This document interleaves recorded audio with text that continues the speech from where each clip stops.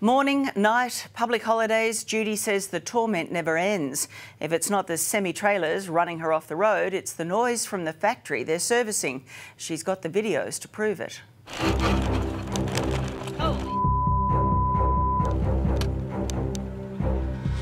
It was frightening. I had my children in the car. Hell. Got that on dash cam. You never knew what was laying on the other side of the road, a B-double, a semi, and usually we would hit them at the peak and get run off the road. It was terrifying. What a dick. Imagine having to put up with this day and night. Jesus. And for Judy McDonald, coming and going isn't just a fight for survival. Even living on her property has become a battle. It's about 9:30 and there's a generator going with a pump or something or other, and it vibrates through the house. It's a public holiday. How would you describe what you're living next door to? An industrial estate. I've been living here for 17 years on 20 acres of rural property. My family and I have been enjoying living here until 2 years ago, and now I live next door to an industrial estate that operates 365 days of the year. Trucks have been coming all day today, Sunday. Judy says she complained to the council, but nothing happened, so she started a video diary. It's the 16th of June, and it's just past midnight. This truck has woken us up. When they're working at night, you can hear the rumbling of the trucks, which actually vibrate through the house with the refrigeration units and truck noise. My kids still can't get to sleep. Same truck, refrigerations are still running. It's unbelievable. You just can't sleep, therefore we have to pack up and just move out. Yeah, it must drive you crazy. Absolutely, you have no idea. It is so frustrating. In 3 weeks there, we had 1,274 truck movements and 2,000 cars. Graham is Judy's dad. He takes his daughter and grandchildren in when the noise gets too much. Judy comes over to our place 3-4 nights a week. Then she's got to come back and feed the horse and everything, and then go to work. I mean, the kids have got to go to school. The land and business next door is owned by Victorian man Pasquale Cafari, a convicted drug trafficker who's been linked to organised crime. Locals say his son Joe appears to run the packing plant, which is just 80 metres from Judy's home.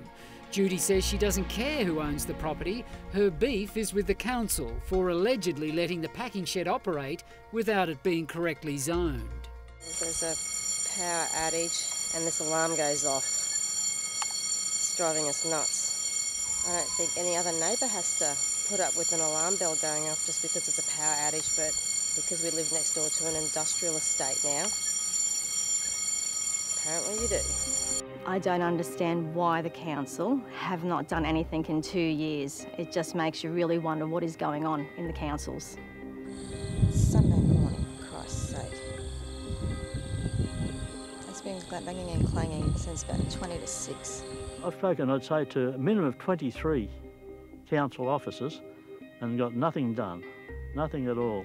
Court documents show the council did take action against the McDonald's neighbours in 2017. This enforcement notice saying the council believes you are committing development offences. But Graham says nothing happened. They went to court with them and the council dropped all charges. I don't know why. They had a without prejudice meeting and that was it. And he's been allowed to continue like this for the whole 2 years. The shed's all working tonight. The lights are on. It's lit up like a Christmas tree and it just lights up my whole paddock. Graham even hired lawyers to see if they could get any sense out of the council without success. Then a week ago, a small victory with the council telling the neighbours they can't access the packing plant on Judy's side of the property, which makes the narrow country road safer again. So obviously it's early afternoon and all the workers are rolling in next door? Yep. They do every day. So now the trucks and the workers roll in from the other side of the property, but Judy says their lifestyle is still ruined. It's just impacted on our lifestyle, like in every which way it possibly can. With our health, our mental health, our lifestyle of living on a rural property. That's why we wanted to live here. But now we live next door to an industrial packing, distribution, trucking depot. Finally, the council has issued an enforcement notice against the owner next door, telling them that the massive packing shed constitutes medium industry, and if they want to continue operating, then they're going to have to apply for a permit. Judy says they've also been told that they'll now only be allowed to operate between 7 a.m. and 7 p.m, Monday to Saturday, but it seems that hasn't stopped them. There's been 2 trucks that I've seen this morning since I've been home, and they're all working. You can hear forklifts and pallet jacks, and yeah, so again on a Sunday. Judy recorded these videos just last Sunday. This is Sunday, 30th of June. It's just after 5 and they have been working on a Sunday all day. Truck after truck after truck. How would you describe what the last 2 years have been like for you, Judy? It's like hell. We have only lived on my property part-time because the council will not do their job, and we want to know why. So do we. Moreton Bay Regional Council says it's taken action against the strawberry farm but couldn't explain why that's taken so long. It is now reviewing Judy's footage, which is fine, but so far the council's action has been well below par. So we'll be watching them now. Their full statement is on our homepage.